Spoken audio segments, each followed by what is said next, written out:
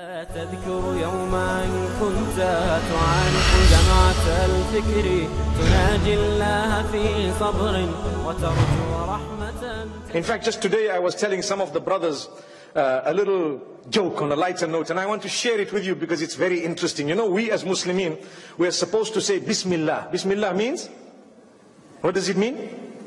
In the name of Allah. You say Bismillah before you eat, for a reason. You say Bismillah before you drink, for a reason. You say Bismillah when you're doing anything, for a reason. So they told one young man, or one boy was telling another boy, say Bismillah. The man says, but I'm only drinking water.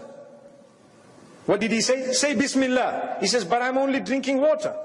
Now you and I know Bismillah means in the name of Allah, and even when you're drinking water, you're supposed to say Bismillah. So the young boy is trying to explain, why do I have to say Bismillah?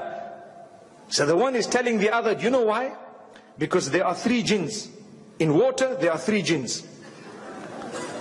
3 jinns in water. You need to say Bismillah. So the boy is frightened. Obviously, we all hear about it. 3 jinns in water? Yes. 2 hydrogens and 1 oxygen. MashaAllah. You know, water is H2O, MashaAllah. So you need to say Bismillah. Anyway, that was just a side swipe, as they call it. May Allah subhanahu wa ta'ala grant us ease.